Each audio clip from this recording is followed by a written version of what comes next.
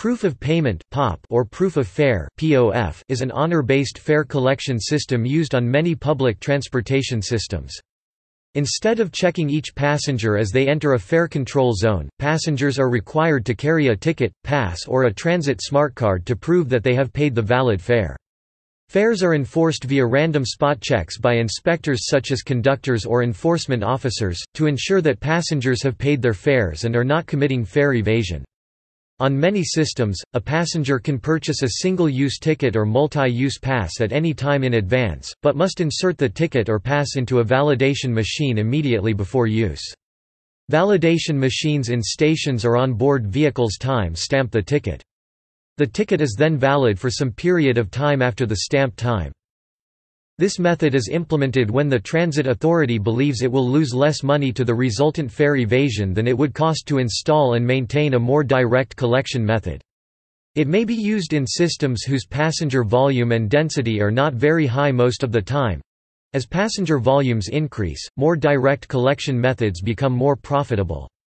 However, in some countries it is common even on systems with very high passenger volume. Proof of payment is usually applied on one-man operated rail and road vehicles as well as on automatically operated rail lines. The honor system can be complemented with a more direct collection approach where this would be feasible. A transit authority utilizing POP will usually post fare inspectors, sometimes armed as a police force, to man entrances to stations on a discretionary basis when a high volume of passengers is expected. For example, transit users leaving a stadium immediately following a major concert or sporting event will likely have to buy a ticket from an attendant or show proof of payment to gain access to the station serving the stadium. Direct fare collection methods may also be used at major hubs in systems that otherwise use POP. An example of this is the Tower City Station on Cleveland's RTA Rapid Transit Red Line, which uses faregates. Travel without a valid ticket is not usually considered a criminal offense, but a penalty fare or a fine can be charged.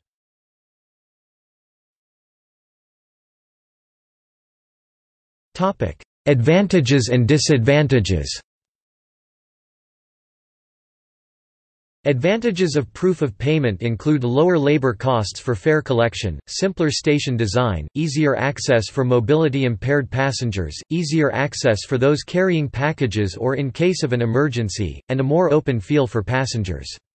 On buses, proof of payment saves drivers the time needed to collect fares, and makes it possible for all doors to be used for boarding. Validated tickets can double as transfers between lines. Disadvantages include potentially higher rate of fare evasion, reduced security on station platforms when no barrier is used, increased potential of racial profiling and other unequal enforcement as likely fare evaders are targeted, and regularly exposing passengers to unpleasant confrontational situations when a rider without the proper proof is detained and removed from the vehicle. Visitors unfamiliar with a system's validation requirements who innocently misunderstand the rules are especially likely to get into trouble.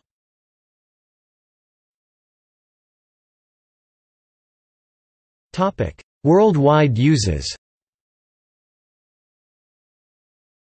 Proof of payment is popular in Germany, where it was widely introduced during the labor shortages resulting from the economic miracle of the 1960s.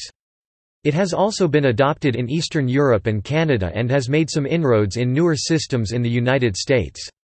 The first use of the term POP, or proof of payment, on a rail line in North America is believed to have been in Edmonton in 1980.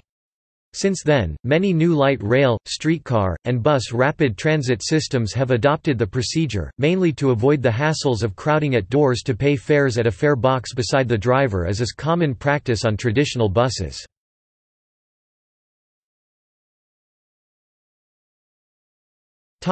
Notes.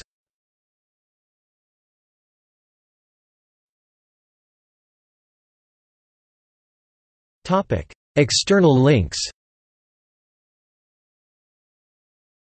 TCRP Report 80, a toolkit for self-service, barrier-free fare collection PDF.